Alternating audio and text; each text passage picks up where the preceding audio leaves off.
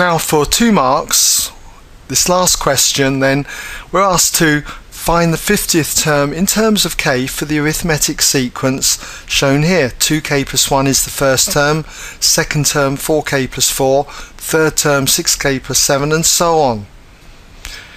Now, in order to find the 50th term, we know that the nth term is always given by a plus n minus 1 times d. But the problem is, we don't know what d is. We know what the first term is, we know that n is going to be 50, but that common difference, what is it going to be? Well, the common difference is easy, because all we've got to do is subtract 2 consecutive terms. It doesn't matter whether we do this value minus this, or this one minus this one here. Both of them will come to d.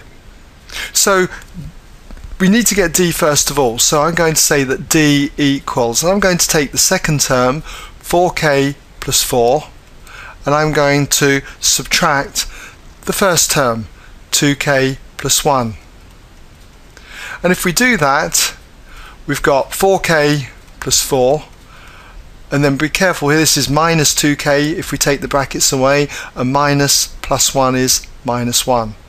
And if we simplify this, we've got 2k, and then 4 minus 1 leaves us with 3. So that's the common difference. And I'll leave it for you to just try this term minus this one. You should see that it comes to exactly the same value, so it doesn't matter which one you do. Okay, so we're in a position now to find out then what the 50th term is. So we can just write this as an intro. 50th term equals, so it's a, the first term, which is 2k plus 1, plus n minus 1, and we've got 50, we're looking at the 50th term, so it's going to be 50 minus 1, which is 49, multiplied by the common difference, and that was 2k plus 3, what we just found just now.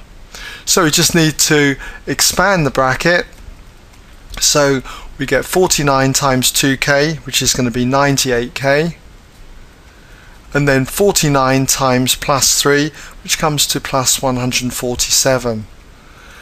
So 2k and 98k gives us 100k, and then the 1 and the 147 is 148. So that's our 50th term expressed in terms of k.